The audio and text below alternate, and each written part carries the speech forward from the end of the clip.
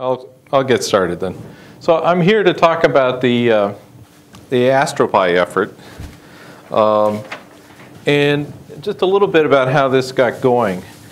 Python's been used in astronomy now for over 10 years, and I'd say it's been seeing continual growth and use both by institutions and individual astronomers.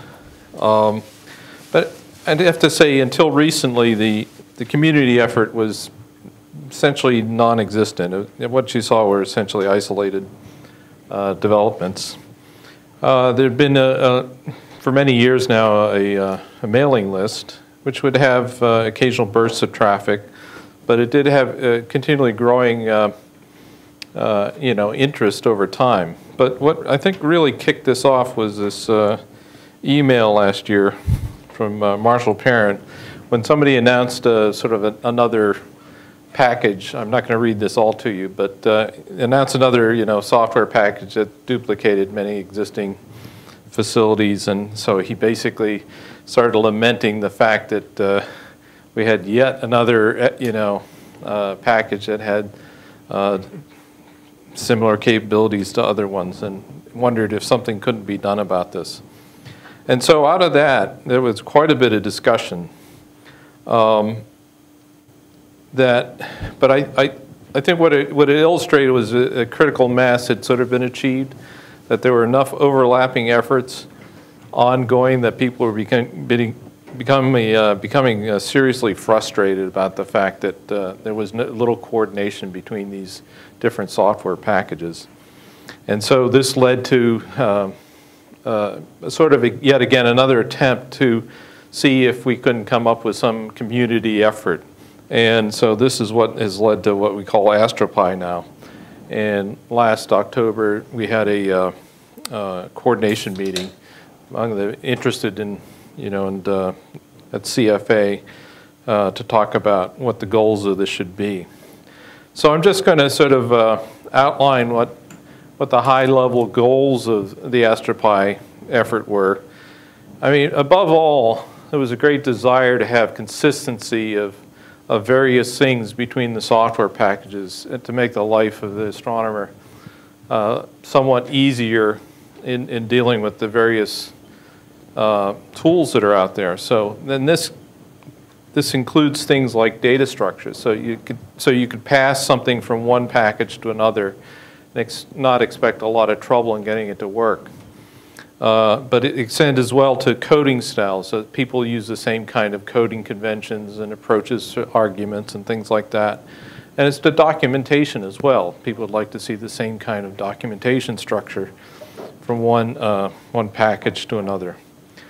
Likewise for how you would configure these things, and how things would be logged and the style of messages that you would see.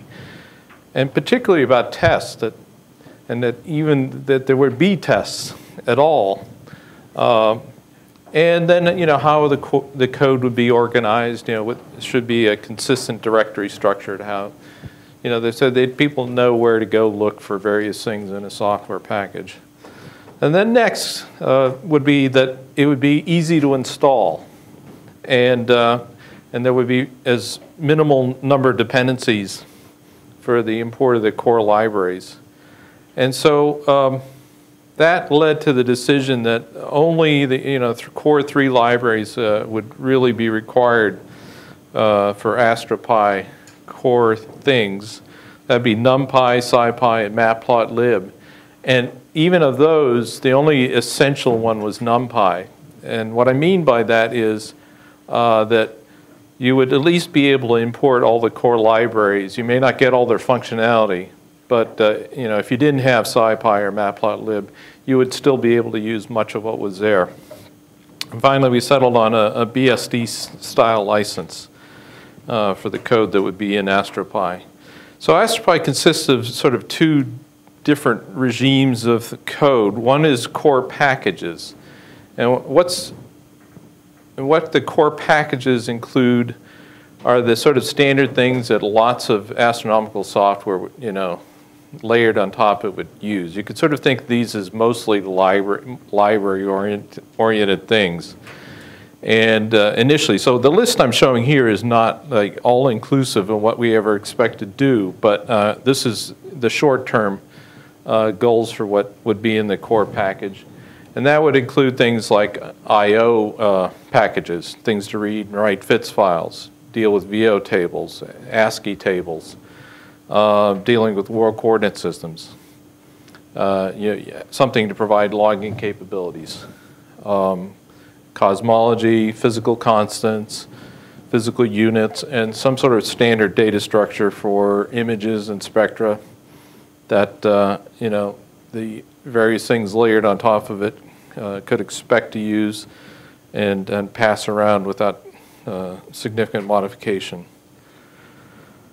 The other area was things that would be considered affiliated packages, and these would be packages that aren't necessarily distributed with the core, but are expected to use and be consistent with the approaches used in the core package.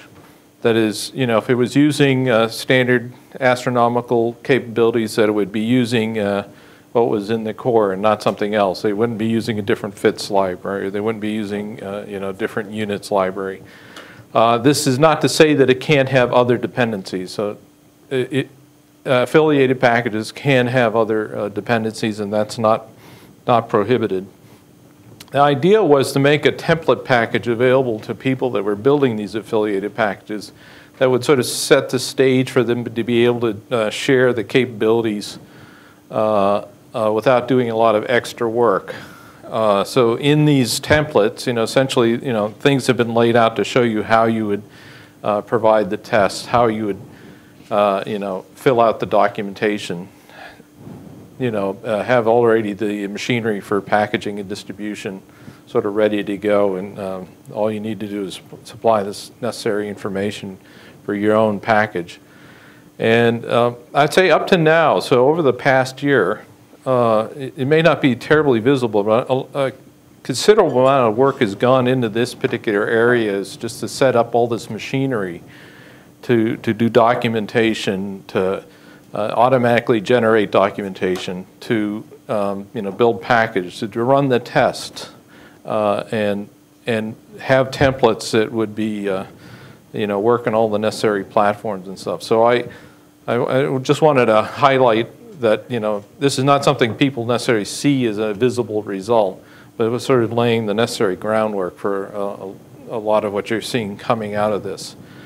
So yeah, and the whole idea about the template is to sort of foster this consistency I was mentioning in the previous slide. So not only do we want consistency in the core library, we'd like to see the affiliated packages sort of adopt a lot of the same style, the same approach, and all that, and make it as easy as possible for them to do that. And so the idea would be it'd be big benefit for users for a relatively small incremental level of effort by the people developing the affiliated packages. They don't have to be in the same repository.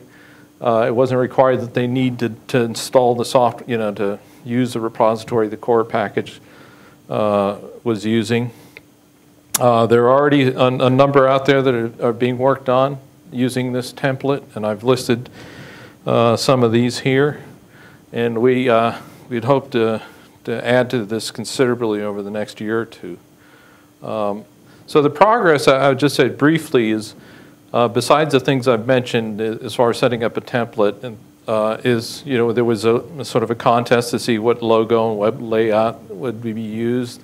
And not surprisingly, the two different people, one person we thought had the better logo and somebody else had a better web layout. We made an initial release. We sort of viewed this initial release as for developers and not so much for users. The next release is the one that would be targeted for users. That is, people not writing affiliated packages but would want to use the tools themselves. So just to give you a quick look at the Astropy web page, and the style that has been adopted. And from this, I'll give you the links later, but from this one you can get to pretty much anything else you need to in the core and affiliated packages.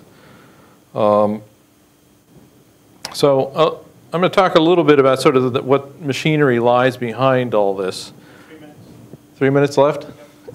Okay, I won't spend so much time on this. So it's using GitHub, and we just basically copy the Python workflow for dealing with the source code. The documentation is Sphinx-based, and we're using read the docs to do automatic building and of the documentation. The idea is that we're going to have all the versions of the documentation for every release available, and then there'll be a developer version that shows exactly what's in the repository as far as the documentation structure goes. And there's a developer mailing list that's been added. And finally, we're using Pi.test for testing and Shining Panda as sort of an automatic build and test facility for seeing how things, sort of continuous integration efforts on the package. I'll have to probably breeze right through this. This is a little more detail, and maybe we can put this up on the web. Things that are there in the core package to help people adopt these in affiliated packages. It just sort of summarizes what kinds of things are there to aid in all that kind of infrastructure for people who want to layer things on top of that. So anyway, I'll try to wrap up here. The near-term plans are, as I said, to come out with a user-oriented release and start building the affiliated package community. That is, now that we have something to, a fair basis of tools to base it on, to get people that already have code out there to, convert their code to be consistent with this, so that we achieve the goals that we had for doing all this. And by marketing push, just begin once we have something substantial there to get the word out there and encourage people to start using it and start building on it. There's going to be a second coordination meeting at the Space Telescope Science Institute in October. There are going to be things added to the core, including unit support, ND data objects, coordinate time systems. One of the issues we have to deal with, for example, we have PyFits, and PyFits is moving into Astropy, but we have to handle the transition gradually. We can't sort of rip the rug out from people that are using it that way. We want to make sure that it's being distributed in a well adopted in Astropy before we discontinue the other distribution mechanism. This is a slide I showed last year, but I just put a few words in there. So since the meeting here last year, if you add together the user list and the dev list, over 1,100 messages have been posted. So definitely much more traffic, much more discussion going on regarding that. Here are some links. Astropy.org is the important one. As you can see, affiliated.astropy.org will show you the affiliated packages, and the GitHub, but you can get to the GitHub site from the astropy.org. And finally, just to list all the people that have been involved in this up to now. This is not an effort of a small number of people. So at that point, I'll stop. Have I used up all the... Yeah, you've just used up all your time. Maybe we can have one burning question. Oop, no, wrong one. Wrong way.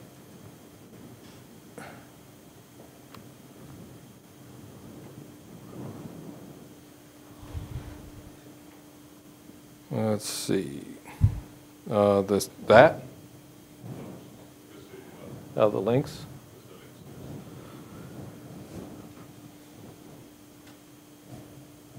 Yeah. Are you getting any help and or pushback from various Astro communities that have a belief that they're the ones that set standards?